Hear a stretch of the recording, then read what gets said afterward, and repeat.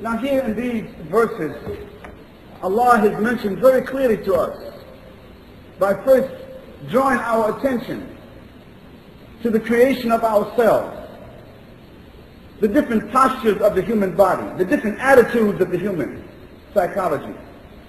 He draws our attention to the heavens, the alternation of the night and the day, the firmament, the stars, the constellations. And then he says to us, he has not created all of this for any foolish purpose. Because when you see the design of it, you know that the design of it is very powerful and very precise. And something very powerful and very precise that is beyond your own calculation and imagination, it cannot be foolish. It cannot be just thrown together. For instance, if you took 10 marbles and numbered them 1 to 10, and all of them were different colors, and you put them inside of a bag and shook the bag, and then closing your eyes reached inside that bag, and I told you, pull out marble number 1, and then pull out marble number 2, and then pull out marble number 3 in order. What's the chance of your pulling out those 10 marbles in order? Do you know what the chances are? 26 million to 1. So what's the chances of the heavens and the earth being thrown in a big bang and orchestrated like they are? What's the chance of that? My dear respected brothers,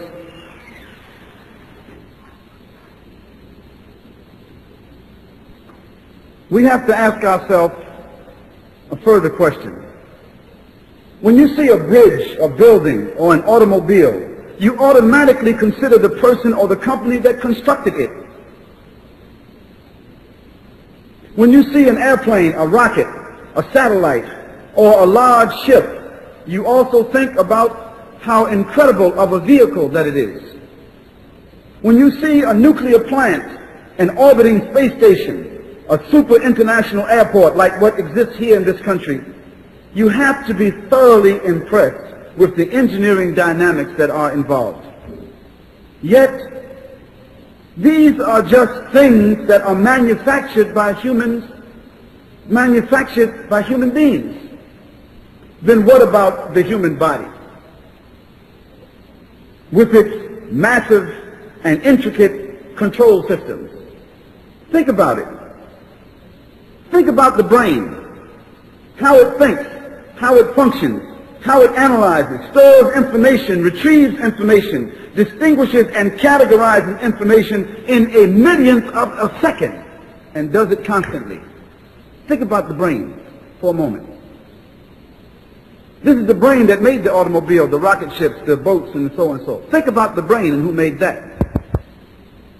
Think about the heart, how it pumps continuously for 60 or 70 years, intaking and discharging blood throughout the body, and maintaining that steady precision throughout the life of that person. Think about it. Think about the kidneys, what kind of function that they carry. The purifying instrument of the body, which performs hundreds of chemical analyses simultaneously, and also controls the level of toxicity in the content of the body. And it does this automatically. Think about your eyes, the human camera that adjusts, focuses, interprets, evaluates, applies color automatically, the natural reception and adjustment to light and distance. Automatic. Think about it. Who created that? Who has mastered that? Who plans that? And who regulates that? Human beings themselves? No, of course not. What about this universe? Think about this. This earth is one planet in our solar system. And our solar system is one of the systems in the Milky Way. And the Milky Way is one of the constellations in that galaxy. And there are millions of galaxies like the Milky Way. Think about that. And they are all in order. They are all precise. They are not colliding with each other. They are not conflicting with each other. And they are swimming along in an orbit that has been set for them. Has human beings set that into motion? And are human beings maintaining that precision? No, of course they're not. Think about the oceans, the fish, the insects, the birds, the plants, bacteria, the chemical elements that have not been discovered and cannot be detected even with the most sophisticated instruments. Yet each one of them has a law that they follow. Did all of this synchronization, balance, harmony, variation, design, maintenance, operation, and infinite numeration, did this happen by chance? And also, do these things function perpetually and perfectly also by chance? And do they keep on reproducing themselves and maintaining themselves also by chance? No, of course not. That would be totally illogical and foolish to think. And in the least, it would indicate that however it came to be, it is totally outside of the realm of human capabilities. We will all agree to that. The being, the almighty power, God,